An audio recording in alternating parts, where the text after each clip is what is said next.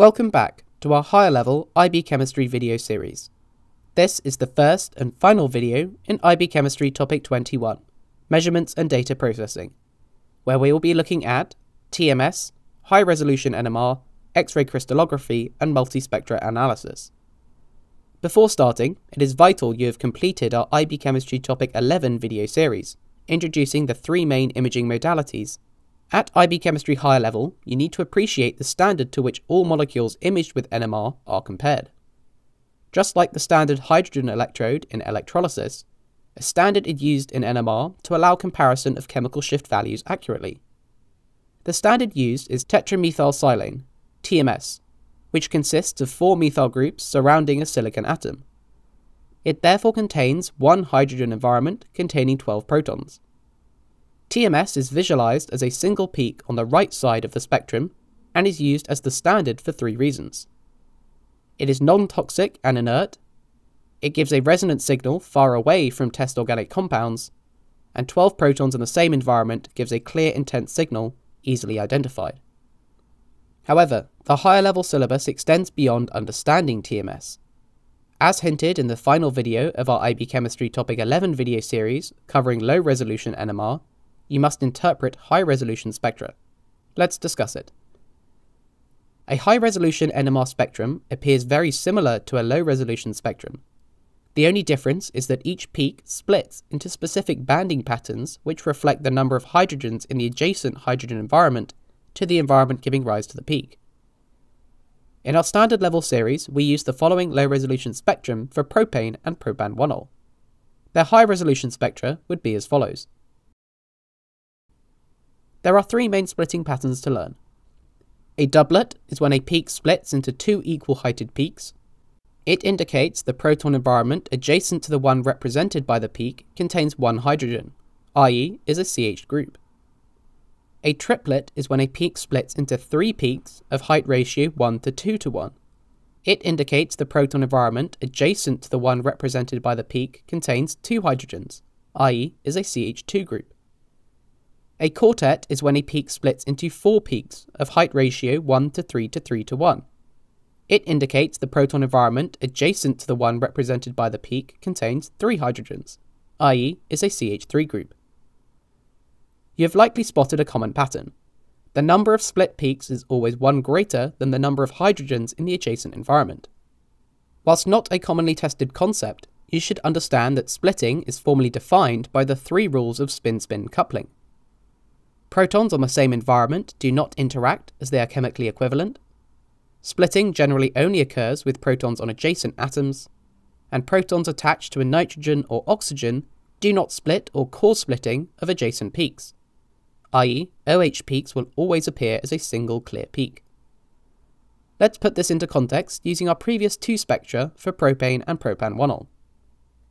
For propane, we previously identified the rightmost peak as the CH3 environment and the left as the CH2, since they express a ratio of 3 to 1 when analysing the integration trace. We can see the CH3 peak has 3 split peaks, i.e. is a triplet, and so indicates its adjacent environment contains 2 protons. This fits, as each CH3 is adjacent to a CH2. Furthermore, the CH2 peak has 4 split peaks, i.e. is a quartet, and so indicates its adjacent environment contains 3 protons. This fits, as it is adjacent to a CH3 in either direction.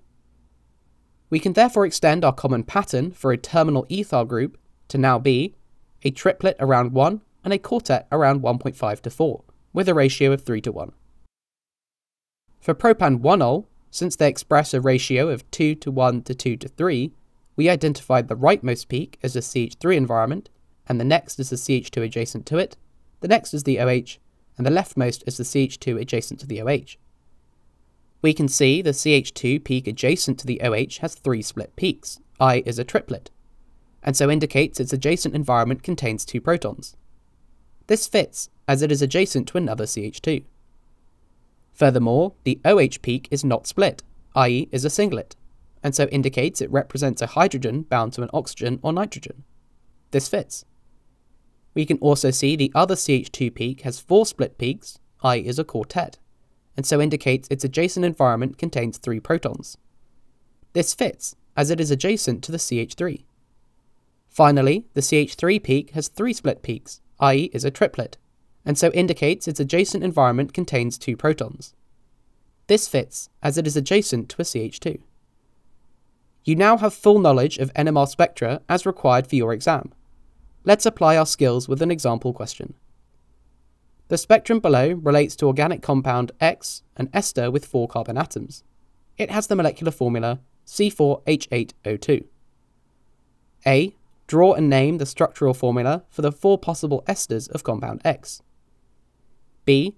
Using the high-resolution NMR spectrum provided, determine the structure of X.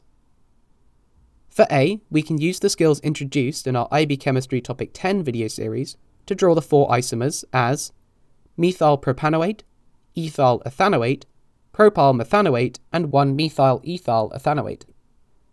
For B, we must first identify the number of hydrogen environments in each structure.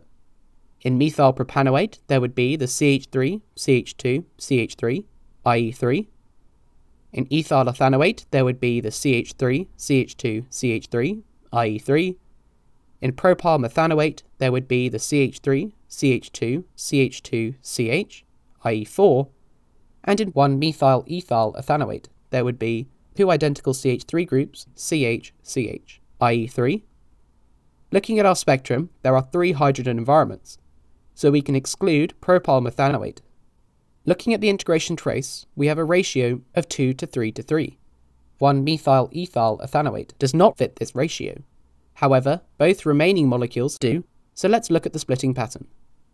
The leftmost peak of ratio 2, relating to the CH2 group, has 4 split peaks, indicating it is adjacent to an environment containing 3 protons. However, this is the case in both. The middle peak of ratio 3, relating to a CH3 group, has no split peaks, indicating it is adjacent to no protons. However, this too occurs in both. The rightmost peak of ratio 2, relating to the other CH3 group, has 3 split peaks, indicating it is adjacent to 2 protons, i.e. the CH2 group. However, this too is the case in both. So how do we differentiate? Well, you could go to the data booklet and start comparing shift values. However, remember our trick. A group near a single oxygen will be shifted higher. We can see the leftmost CH2 peak is uncharacteristically high, as we expect a terminal ethyl group to have a peak at 1 and 1.5 to 4, but it is over 4. Therefore, this CH2 must be close to the oxygen atom. This occurs in ethyl ethanoate. Whilst the 3 main imaging modalities introduced thus far form the bulk of your understanding for this topic, the higher level syllabus includes 1 additional modality, X-ray crystallography. You've now reached the end of the preview for this IB Science video. If you want to check out the full video, head over to our website and select a membership plan today.